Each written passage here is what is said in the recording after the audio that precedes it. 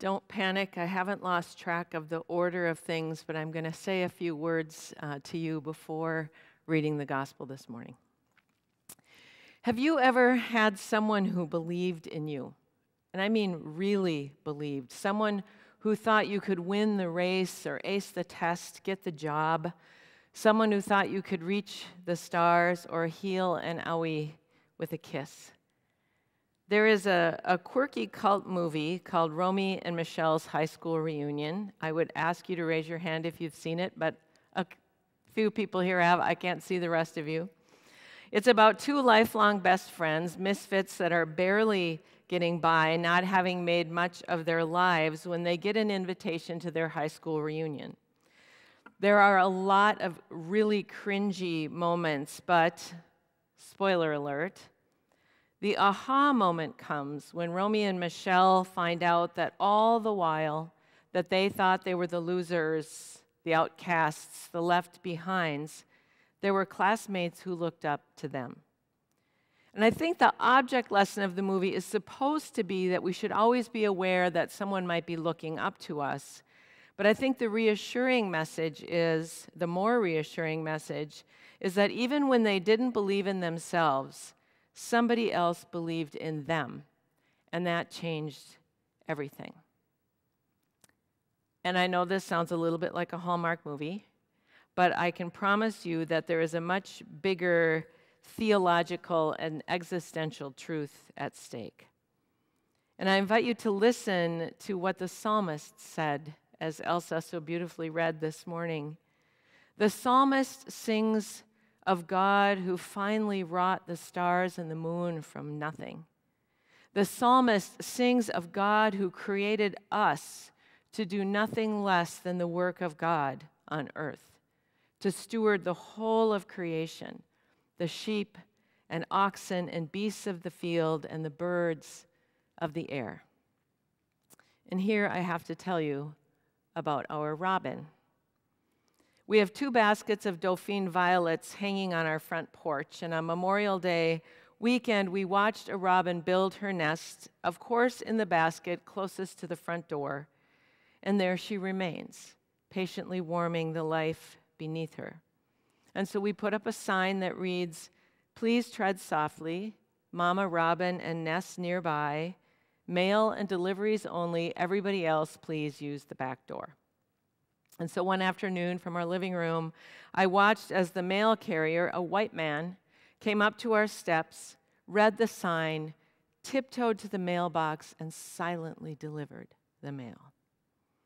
And about an hour later, the FedEx driver, a black man, came running up the sidewalk, stopped short, read the sign, and walked all the way to the back door to deliver our package.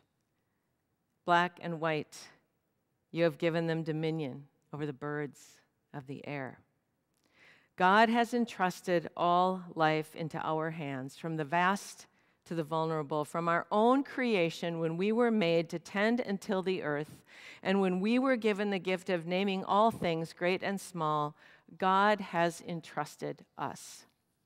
God entrusted us. And so with that in mind, we turn to the gospel reading this morning, which comes from the Gospel of Matthew. And you might remember that on Easter Sunday, when the women found the tomb empty, they hurried to tell the disciples and ran smack into Jesus himself. And Jesus said to the women, "Do not be afraid. Go and tell my brothers to go to Galilee. There they will see me." Now the 11 disciples went to Galilee, to the mountain to which Jesus had directed them. When they saw him, they worshiped him, but some doubted. And Jesus came and said to them, "All authority in heaven and on earth has been given to me. Go, therefore, and make disciples of all nations, baptizing them in the name of the Father and of the Son and of the Holy Spirit, and teaching them to obey everything that I have commanded you. And remember, I am with you always to the end of the age." Word of God, word of life. Thanks be to God. 60 words. All that they have been through, and the resurrected Jesus leaves them with 60 words. You can imagine their questions, their confusion, their wonder, their hope, their fear, and yes, even their doubt. And Jesus gives them just 60 words. But remember, from our creation, God created us, trusted us. So before Jesus leaves them for the last time, he entrusts them with the power to be Jesus' body, moving and healing and loving on earth. On some Sundays, we might preach this about how God has empowered you, so go therefore and be awesome. But for this morning, I wonder if you can hear instead about the one who made us, who entrusted us, and who believes in us. Because we have a lot of work to do. First, the pandemic. The virus is still out there. You may be working from home or unemployed, isolated or afraid, and nobody knows what the new school year will bring. We at Trinity are blessed to have a drive-in, so we can, at least for this summer, defer the difficult conversations about how to safely re-enter our building. And we can continue to do the hard, holy work of being church as we are apart. And I want to take a moment to tell you, you're doing a really good job, by the way, of being the church, worshiping together, organizing, connecting, and loving your neighbors.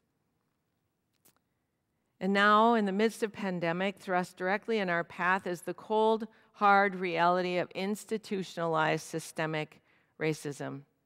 It's been there for centuries. But something happened in the murder of George Floyd and the aftermath that has broken hearts open in new ways. And it's going to be a tough election year. Pandemic, protests, and climate realities all being politicized by leaders on both sides, weaponized nearly. And we hear you. We hear you asking what you can do. We hear you making uncertain confessions, repenting of your role in the sin of racism, even as you who would never harm another are awakening to the dangerous consequences of silence. We hear you worry for the future and struggle to remain hopeful. We hear your grief, your fatigue, your anxiety, and we struggle with our own. And so as Jesus' body, we gather to breathe, to pray, to worship, and to remember who we are, and to remind one another that there is one who believes in us all. God never stopped believing in us. Sure, there were some rough times at first, getting cast from the garden and that whole issue of the flood, but then God said, enough. I will never again destroy the earth with a flood, sin or no sin. We are in this together for the long haul. I am God with you. I love you, and you are mine in all circumstances. From the psalmist to Jesus on the mountainside, God reminds us. It's easy to misinterpret, I think, the Matthew passage with its assertive, go therefore and baptize mandate. But Jesus is not giving us the identity of proselytizers. Jesus is calling us to be inviters. Jesus is calling us to invite people, other human beings made by God who believes in us all, and invite them into the kingdom-building, dream-weaving work of God. The fact that this meeting with Jesus took place in Galilee, the fact that Jesus says, go and make disciples of all nations, means that everyone everywhere is invited into the kingdom-building, dream-weaving work of God.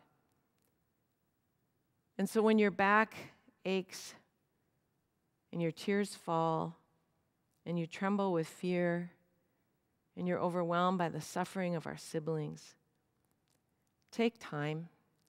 Take time to be the human being God created you to be.